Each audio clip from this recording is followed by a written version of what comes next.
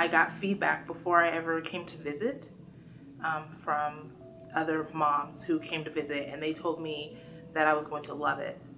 And when I came, I absolutely loved it. Like, I just knew from the first interactions, walking into the classrooms and seeing the way the students interacted and the way the teachers interacted with the students.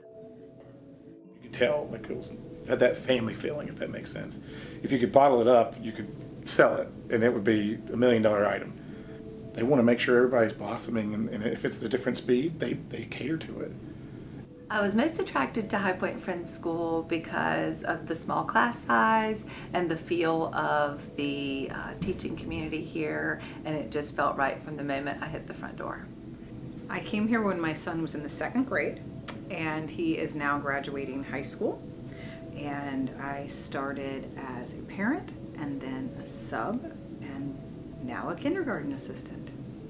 So I've been here for the long haul. It's a school that helps develop the whole child. We teach them how to be good people. As part of kindergartners coming into a school environment here or any place else, there's a transitional period. Probably the very first step is to get on the floor, crisscross applesauce with them, and actually get to know who they are. They're going to need to be able to feel comfortable. We're trying to help them build confidence. We're getting them to understand the importance of communicating with each other and with adults here at school.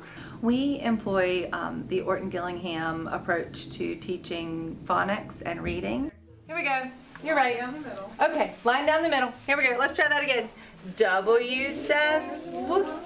WH says whoop. That's how smart my class is. We use sight, hearing, touch, and movement to learn letters, letter sounds, how to blend those sounds into words, and therefore learn how to read. It is a multisensory approach that works very well with students who have learning differences, but it also meets the needs of all students at this age. I 100% make sacrifices, and it is 1,000% worth it. Just to see the growth and the care. You can't put a value on that. The worth and the esteem that the school and the staff instill in him, and they're building him up, because this is going to help create him and build him and make him the man that he's going to be. He's going to remember this experience in this place. Every kid that walks through the door is special for no other reason than they're who they are, and they're celebrated for who they are. It's kind of like when they come in the door in the morning, when they walk through the classroom door. I love being the one that greets them. I love being the one that gets to be like, woohoo, hello, high five, you know, how's your day, how was your night? I try and do it to every single child every single morning, every time they walk in. Try to listen to what they have to say. Because just because they're little doesn't mean they don't have important things to say, and some of them will tell me the same story 110 times, and I will listen to it 110 times because it's obviously important to them.